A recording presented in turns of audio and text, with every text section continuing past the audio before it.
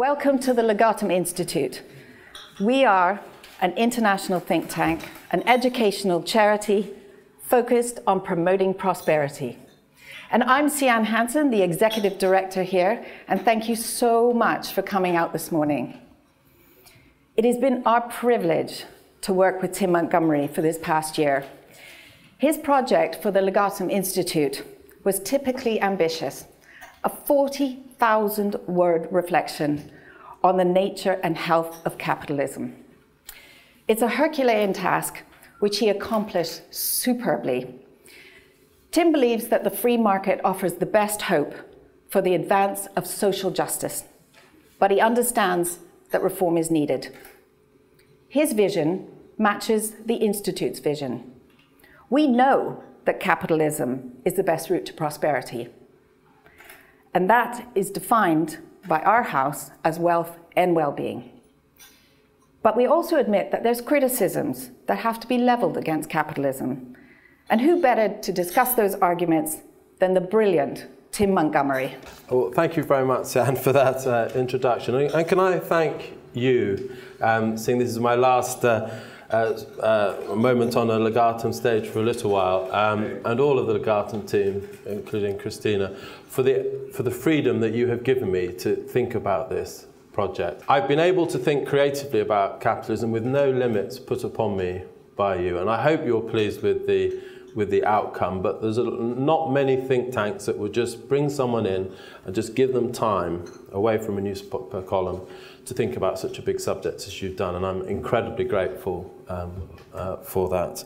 I'm going to speak in a little while about the report, but I'm incredibly grateful that the Chancellor, George Osborne, has agreed just to introduce this morning.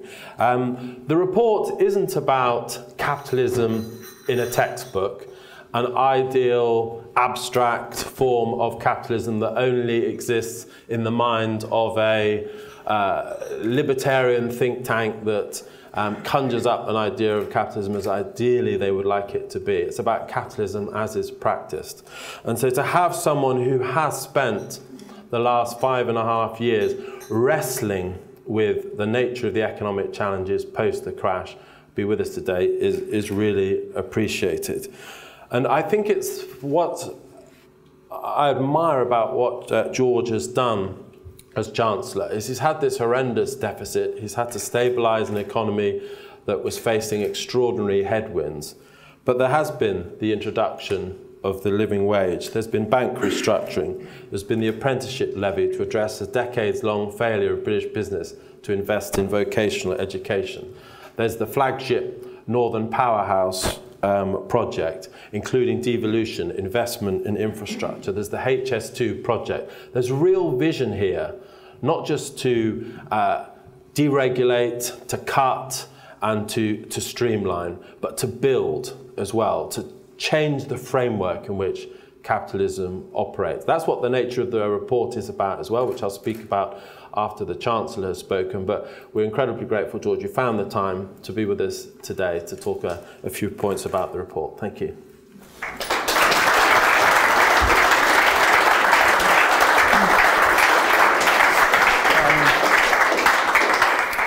Well, Tim and Sian, it's fantastic to be here. One of the great things about being asked to do an event like this is it actually forces you to read the pamphlet that you are speaking about, which I might not have had time to get around to, but thank God I did, because I think it's a brilliant piece of work by Tim.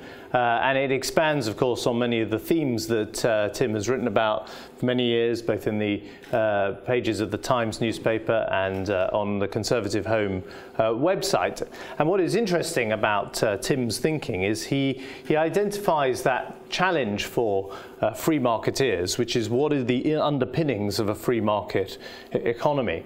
And he understands in a way that quite often the opponents of those who believe in the free market and capitalism don't really understand, which is that people who support free markets and capitalism are not necessarily laissez-faireists. They're not people who believe that the market can just be left to itself. And that's one of the big arguments that Tim makes in this book. He identifies essentially two great paradoxes of our age. The first paradox is this. We had, in 2007, 2008, a spectacular failure of capitalism. We had the biggest, deepest recession in modern history. Indeed, on some measures, it was actually deeper than the Great Recession in the 1920s and 30s. And yet the response in political systems around the world has actually not been to reject capitalism. It tends to be the case that centre-right governments have been elected, not universally, but it has tended to be the case, and that those who have promised the overthrow of capitalism have actually been rejected by electorates. And that is one of the paradoxes. It's not how people anticipated the fallout of the Great Recession might turn out. And is also not how the British public, or indeed the publics of the other countries that you've surveyed for this pamphlet, tend to express their views. By quite substantial majorities, they think governments are better at helping with the prosperity of people rather than free markets, and yet that's not how they've chosen to vote, and they've also been very sceptical actually of governments who have promised a much bigger role for the state in recent years. There's one of the paradoxes. The second paradox which you identify is essentially one about free trade. In my lifetime, the single biggest thing that has done more to make poverty history than anything else has been global free trade and the bringing of China and India into the free market system. That has lifted literally hundreds of millions of families out of the grinding poverty that they and their families had lived in since time immemorial. And yet, as you find in your report, majorities in many of these countries that have benefited from this free trade and are immeasurably richer than they were just a couple of decades ago, majorities in countries like India and Indonesia and Brazil, which you have surveyed, find that majorities don't support free trade. They are for protectionism. They are skeptical of the benefits of free enterprise. And you also find that that skepticism exists in countries like our own. Now, those paradoxes might seem, as I say, new and unusual, but of course they've been with us for many centuries. And although you begin your pamphlet quoting Gordon Gekko, you do move swiftly on to Adam Smith, which is a sort of more fruitful place for you to mine. And it's often said about Adam Smith, people often say, well, I prefer the theory of moral sentiments to the Wealth of Nations. And these are the two books he wrote. And of course, The Wealth of Nations is the one that's more famous. It's the one that's made it on to, quite literally made it on into our currency because it's on the £20 note. And the theory, and the Wealth of Nations is the classic, classical explanation of free market theory and the invisible hand and how people's self-interest, notably not their greed, as you point out, but their self-interest, helps produce enrichment for large numbers of people. The theory of moral sentiments, written earlier, is more about the ethical underpinning of society and how you base a society on values. But of course, they're not separate pieces of work in the sense that they were written by the same person.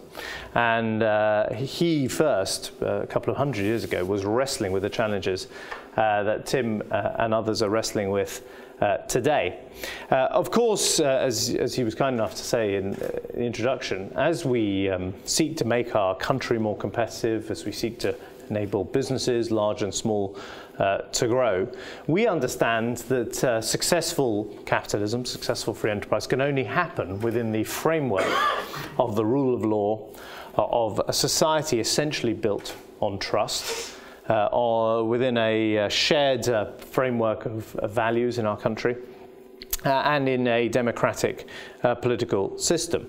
And he has identified things that we have sought to do, which might not be regarded as classically conservative, in order to ensure that framework of the free market is alive and well. So we have taken action to restructure banks, to defer rewards in the financial system, to make sure that there's less of an oligopoly amongst the big banks, and things like the payment system is made available to new arrivals in the banking system. We have introduced, although it's yet to come into effect, a national living wage. Again, I remember when I was first in the Conservative Party, we were arguing against minimum wages. And actually, many of the predictions made at the time turned out not to be true about the minimum wage. Now I'm very proud that it's a Conservative government that is introducing the living wage. We've accepted there's a big role for government, as Tim mentions, in trying to rebalance our economy geographically. That actually it's not enough just to say, let the market do what it does and see London become an ever more successful global city, great as that is, but other parts of the country left behind. There is a role for government in trying to create a framework, not where government just simply hands money to other parts of the country, but creates a framework where businesses feel that they can come in and grow in other parts of the country. And as he mentions, we are introducing an apprenticeship levy, which tackles a historic problem in this country, which is our businesses, for whatever reasons, and partly perhaps to do with the way they are set up and have to report to shareholders and so on, do not always invest in the long-term skills of their workforce. Obviously, there are some fantastic exceptions to that rule, but anyone who looks at the British economy comes to the conclusion that our poor skills and our failure to train the next generation are one of our greatest weaknesses. So, Tim, you've given us a lot of food for thought as you head off to the land of free enterprise, the United States, although, of course, they're not bad at crony capitalism either. First of all, thank you for inviting me along and therefore giving me a chance to read all your excellent work today. Second, thanks for all the thought-provoking columns. I know you're going to go on writing some of them, but thanks for all the thought-provoking and unpredictable, in the best sense of the words, columns that you have written over recent years. Good luck at trying to decipher what on earth is going on in the US presidential election. And when you've worked it out, you can come back and tell us. Thank you.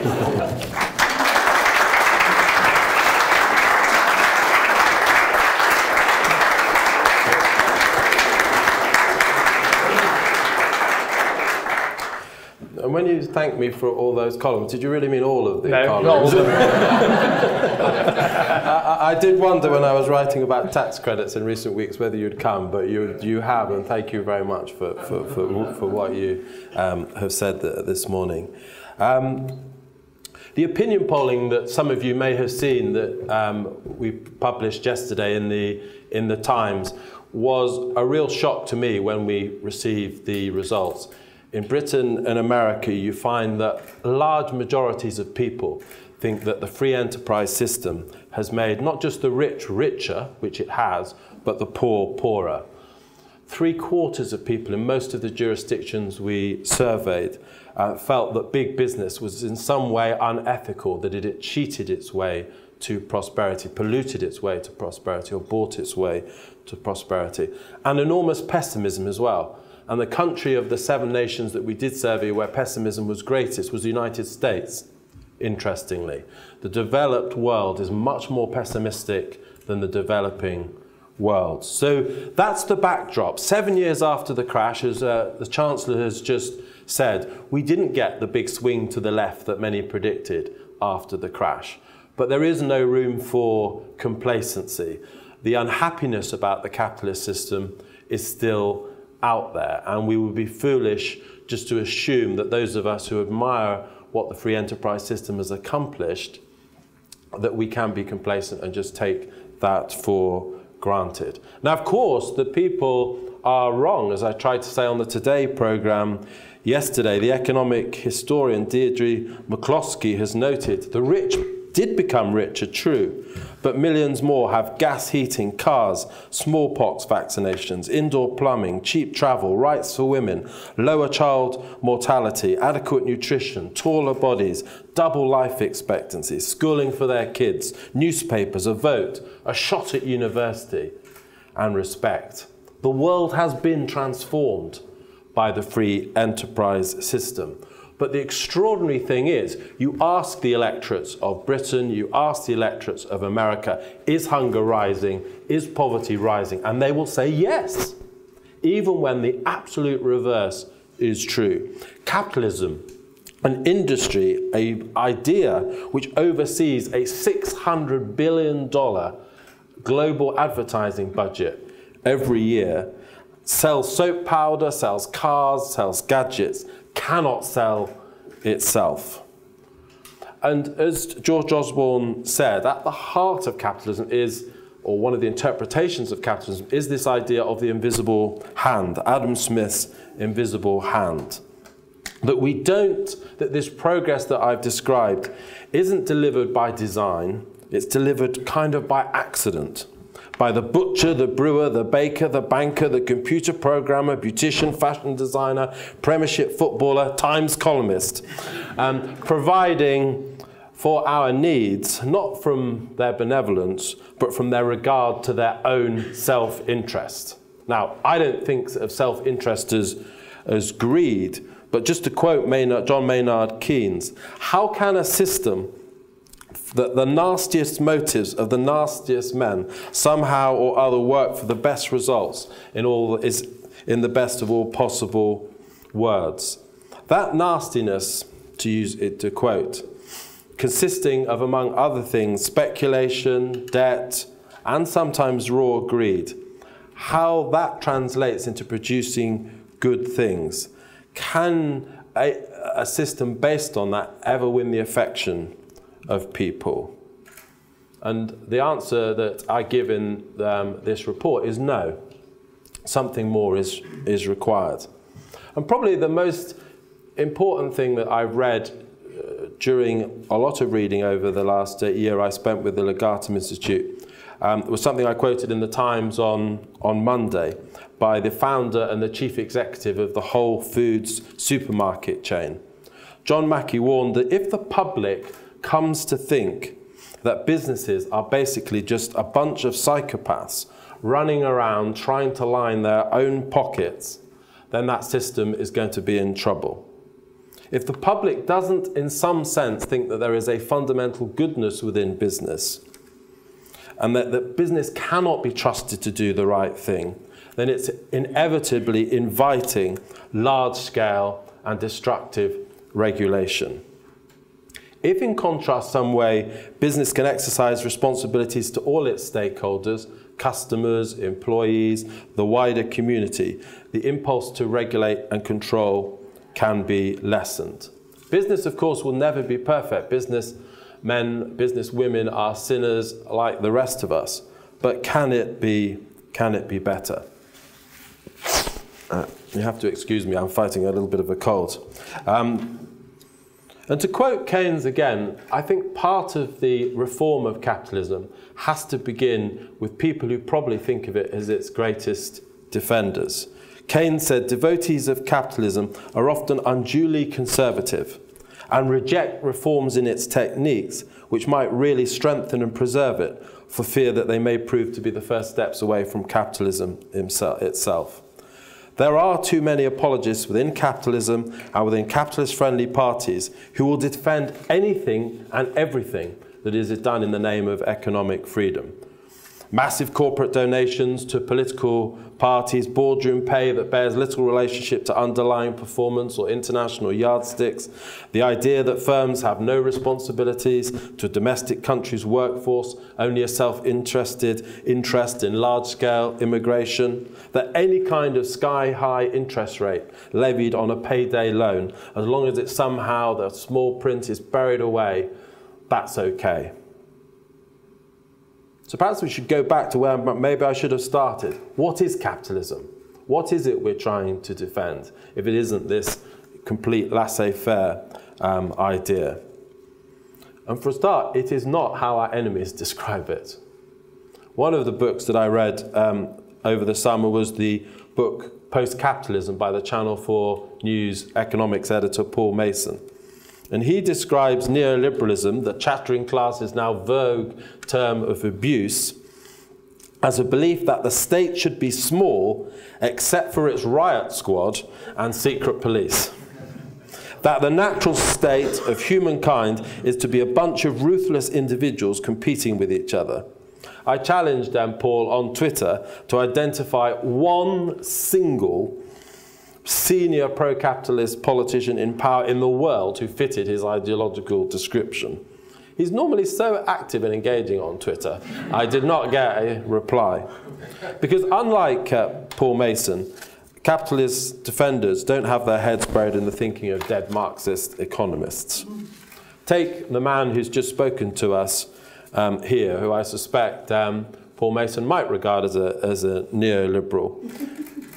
He's half the pace of the deficit reduction goals and introduced a living wage.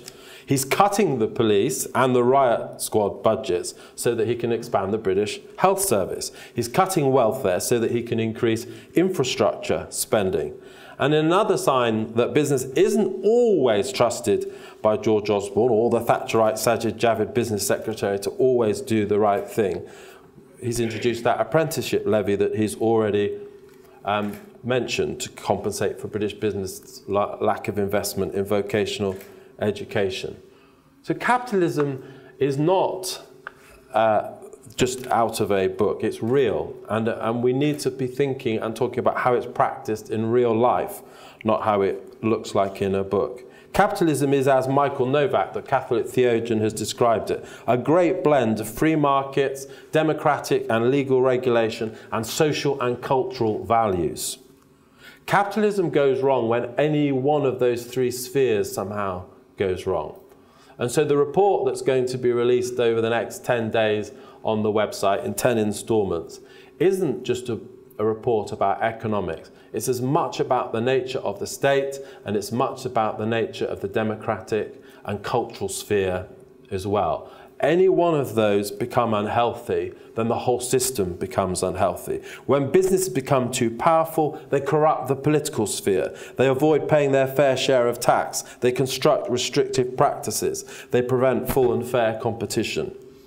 When an unfocused or under-resourced government cannot provide basic social services or public infrastructure, the faith in the free market declines. And particularly when family structures are weak, when children are poorly educated, when elderly citizens are neglected, and there is less voluntary redistribution, when in a sense the moral cultural sphere is weak, redistribution is not happening in society, so that the state becomes involved and tries to do that redistribution instead. And when the state does it, it does it much less well. So, as you see the report, it's not just a report about the free market, it's about all of these three spheres. And so I'll briefly just mention each of those three spheres and some of the key conclusions in each realm. Towards real free markets. One other opinion poll that we didn't conduct, but which certainly influenced my thinking, was in America people were asked, and I've spoken a lot about capitalism this morning, whether they liked the free market and whether they liked capitalism. The free market is much more popular than capitalism. So maybe we are using the wrong term. And actually, if you look at the post-war economic think tanks that stood for economic liberalism, they did never use the word capitalism. Capitalism is actually a term invented by capitalism's critics, if you like. It was Milton Friedman in 1964 in his book Capitalism and Freedom, when we started using this, the right, the liberals, the conservatives, however you want to describe it, started using this term. So perhaps that poll shouldn't just prompt a shift of language, it should prompt a deeper shift of thinking. Away from capitalism, the idea of large businesses, big bank balances, and politically well-connected tycoons, and towards a free market of competitive, dynamic, and consumer-orientated businesses. And to that end, the policies that this paper proposes include ideas on patent reform, restriction of political donations, supermajorities to authorise CEO pay, and trade deals to go to the heart of international symmetry. Why, when the left was in charge of G7 and G20 fora, was it always about aid budgets and climate change? And now that the right are back in charge, why aren't we doing and pushing more free trade agreements? I think there's much more scope for us to give global leadership on those fronts. And as the Chancellor said, nothing does more to tackle poverty than free trade. Towards a future-orientated state, if we designed a state from first principles, it would not look like the states that we have today. We have large welfare commitments, not to the poorest, but to the middle classes, centralised systems of public sector pay, and legacy forms of regulation that favour big business. We've created states to tackle yesteryear's problems, and these solutions have been protected by public sector unions, entitled middle classes, and very powerful bureaucracies. As Britain is showing, the challenge must be to spend much more on infrastructure and R&D rather than welfare.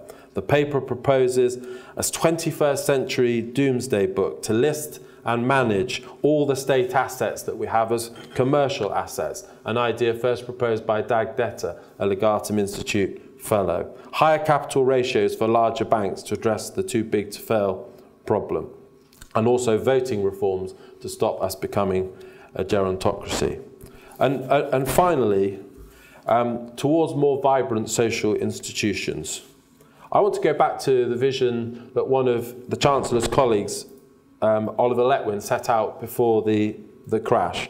Oliver Letwin noted how before Marx, politics was multidimensional, constitutional, social, environmental, as well as economic.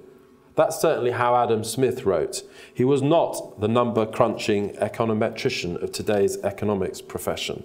He was a moral philosopher. After Marx, continued Oliver Letwin, socialists defended socialism and free marketeers defended capitalism. For both sides, the centrepiece of the debate was the system of economic management. Now, however, that the free market had triumphed from Beijing to Brussels, not sure it has triumphed in Brussels, the mission of the modern Conservative Party is to bring about Britain's social revival, to improve the quality of life for everyone in our country, increasing our well-being, not just our wealth. In this new era, he said, irresponsible parents, as well as irresponsible unions, were just as much the cause of weakness. Britain, he said, was no longer the sick man of Europe, but social breakdown could make it the continent's sick family of Europe, characterised by high levels of social atrophy. Social rather than economic decline was the new challenge. Oliver's speech given in 2007 was very badly timed just before the crash struck, but actually it was not fundamentally wrong. The weakness of social structures does need to move to the centre stage in politics again. Family breakdown in particular is a cause of unemployment, educational failure, personal happiness, and growing demands on the public purse. The strength of family and community in southern European states explains why the economic hardship inflicted by the Eurozone and counterproductive employment legislation has not produced the social misery that might have occurred in more atomised societies. The truth is, strong free market economies need to be underpinned by strong social networks. Pope Francis correctly described the family as the nearest hospital, the first school for the young, and the best home for the elderly. In debating what kind of statistics we collect, in deciding what economic policies we fashion, we must also focus on hitting social as well as economic goals. And to that end, the report includes a number of new measures of social growth, house building to help families, and support business philanthropy. I'm going to start taking questions in a moment, but for the moment, that's enough from me. Thank you.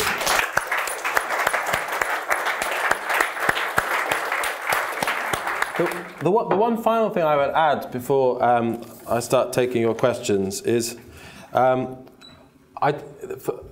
revitalising capitalism, revitalising economics isn't just for me an economic project either. I was in Hungary 2 weeks ago, and it hit me with more force than it's hit me before, is how much the whole Western model is in question. The Hungarians looked at Britain and looked particularly at America, and they saw economic dysfunctionality, they saw political paralysis, they saw a country that hadn't kept or been able to afford to keep its promises, such as the missile defence shield for Central and Eastern Europe. We know about Syria, we know about Iraq. There's this incredibly strong sense that the Western model, as well as the Western economic model, was in retreat. And actually revitalising our economic competitiveness, which has that two dimensions, revitalizing the vitality of it, but also the fairness of it, isn't just about our prosperity, it isn't just about social justice. I think it's about the extension of human rights and freedom around the world as well, because we are in a competition between the capitalist model of the West and the capitalist model of the East. And for all sorts of reasons other than just prosperity, I want our model to triumph.